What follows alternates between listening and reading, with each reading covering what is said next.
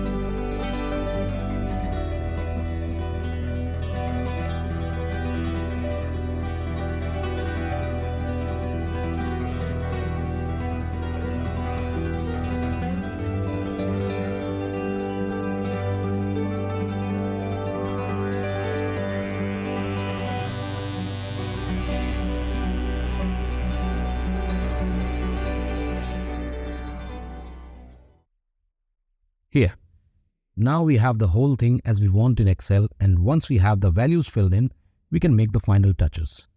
So let's get the data that is going to come up here.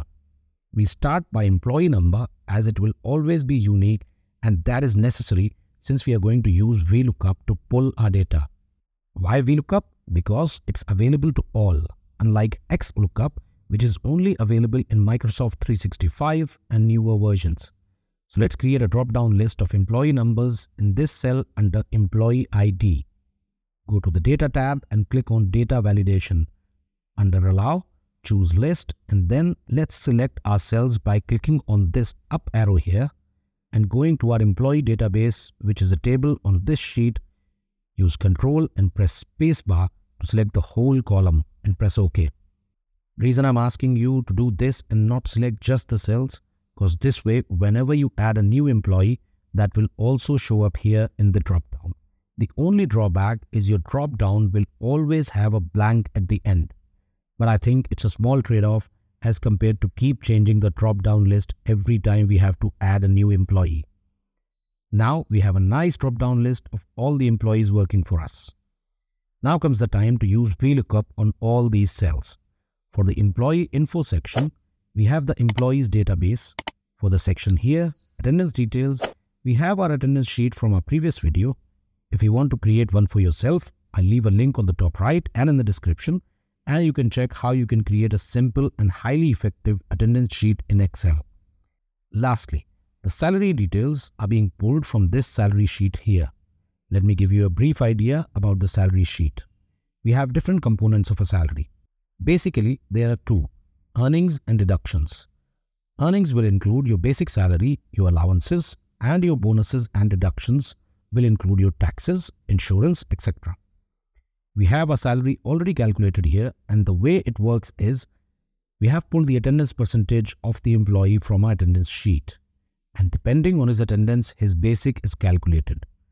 Rest of the earnings and deductions are mostly based on this adjusted basic, and if adjusted basic is down due to unpaid leaves, the rest follow suit accordingly. So now all that is left is using VLOOKUP. So I'll leave you again with some music to listen to while I quickly add all the VLOOKUPs.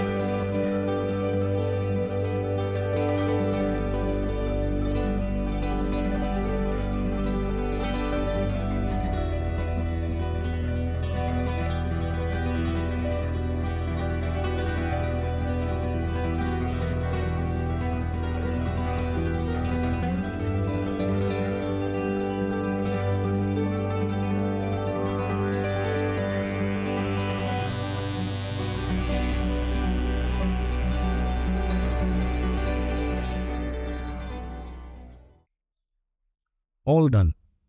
Now we have all the details filled up. The last thing to do is add an electronic signature. Let me add that here.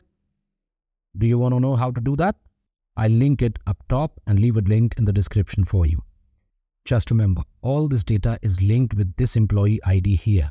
And whenever you need to get details of another employee, just go in the drop down here and change the employee ID, and we have all the details updated. Our salary slip is ready.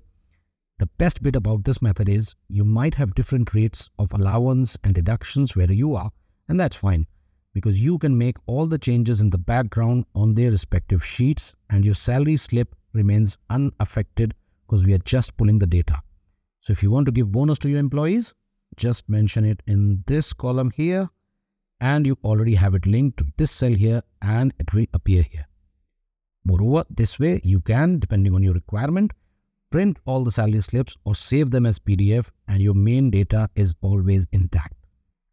So that's it for this video. I'll leave the link of this file for your practice in the description.